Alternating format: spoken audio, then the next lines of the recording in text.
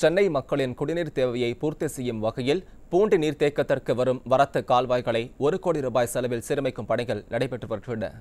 சென்னை மக்களின் தண்ணீர் தேவையை பூர்த்தி செய்யும் வகையில் பூண்டி நீர்த்தேக்கத்தை சுற்றியுள்ள ஓடை வரத்து கால்வாய்கள் சீரமைக்கும் பணி தீவிரமாக நடைபெற்று வருகிறது.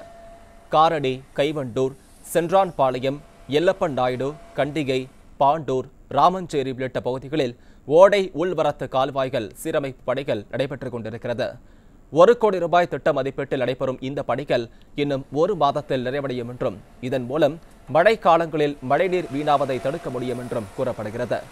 30 கிலோமீட்டர் தூரத்திற்கு ஓடை உள்வரத்து கால்வாய்களை சீரமைக்கும் பட்சத்தில் சென்னைக்கு வீணாகாமல் தண்ணீரை கொண்டு செல்ல முடியும் என்றும் பொதுப்பணித்துறை அதிகாரிகள் தெரிவித்துள்ளனர்.